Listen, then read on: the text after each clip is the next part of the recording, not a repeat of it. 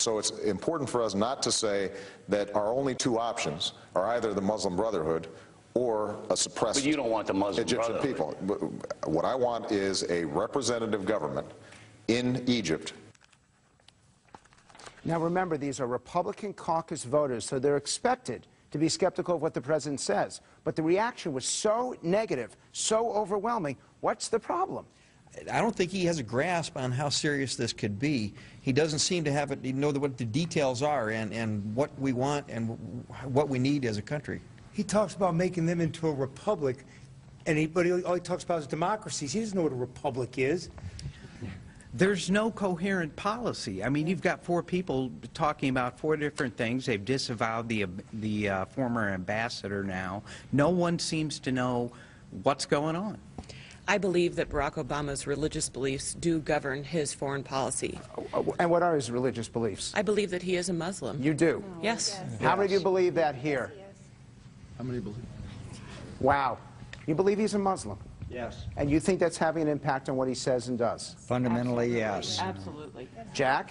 Yes, I do also. Now, do you understand the implications of what you're saying here, what the media is going to say about this group and about Iowa caucus voters in the future? You realize what you're opening up here? I think his religious belief is liberalism. He believes in his political policies more than any principled religion. I think he's Muslim sympathetic. I don't know that he's a practicing Muslim. His religious belief is liberalism, and you know that's the most intolerant religion of all. There's no room for wiggle in there. I do think it's quite possible he is Muslim, even though he says he is Christian.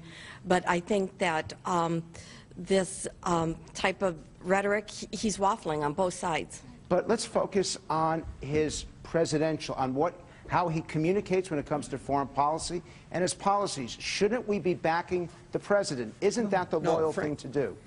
He is Neville Chamberlain in 1939. He is an appeaser, and he will lead us down a path to destruction if we're not careful. He gives textbook answers.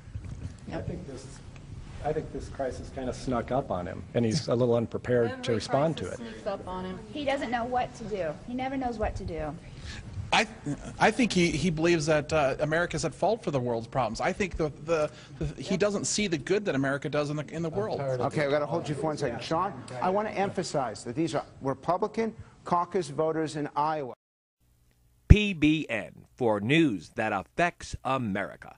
Join us on our live show at pushbacknow.com.